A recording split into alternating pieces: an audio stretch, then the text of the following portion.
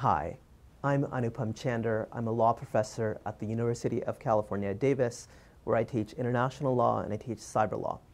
I'm interested in how robots and smart things generally intersect with borders. Borders are how we demarcate law. One law on this side, another law on the other. But what if the law on one side differs from the law on the other side? What if one law says that a Google car can operate on public streets, while the other side is not so clear? What if one law simply regulates the object differently, requiring different, say, decision-making or privacy practices? Does the Google car freeze in its tracks? This, of course, is a problem we have long known in the world of goods. Different goods have different rules across the world. But it's a more acute problem with respect to robots because of two things. First, robots are being introduced into a consumer environment in ways that are entirely new. Different jurisdictions have responded differently to this.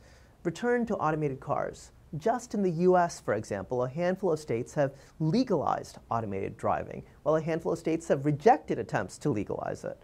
So can a Google car cross from California, where it's legal, into Oregon, where perhaps not so much?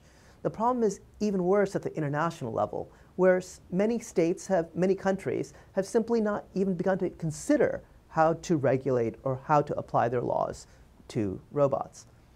Second, this new class of objects have capacities that have not been anticipated by legislatures or courts.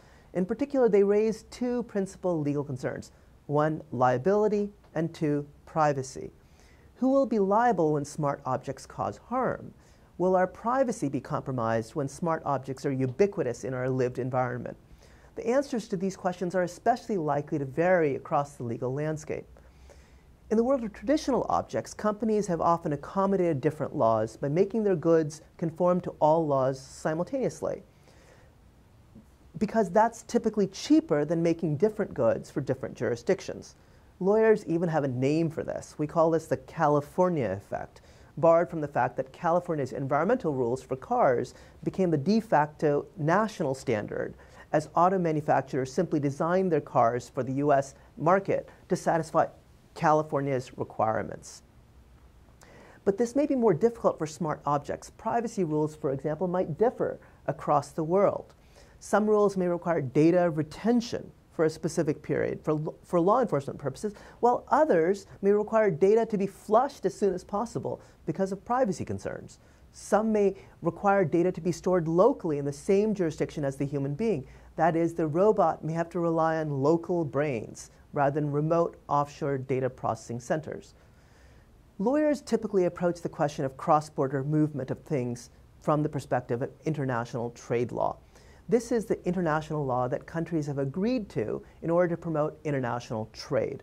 The law typically bans countries from rejecting foreign-made goods. That's its goal. But what if instead of banning a good because of its thing nature, its good nature, we reject it because of its smarts, or because of the way it stores and processes information? That's the question I ask in my first paper in this area. The title of that paper is Robots, the Internet of Things and the Future of Trade.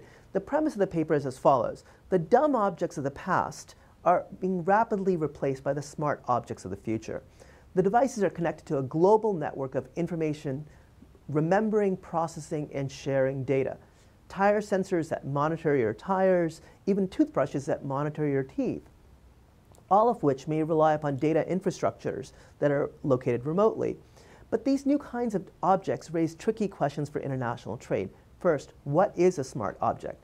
International trade law typically conceptualizes two different kinds of flows across borders: goods or services. Is a smart object a good? Is it a service? Or is it something else?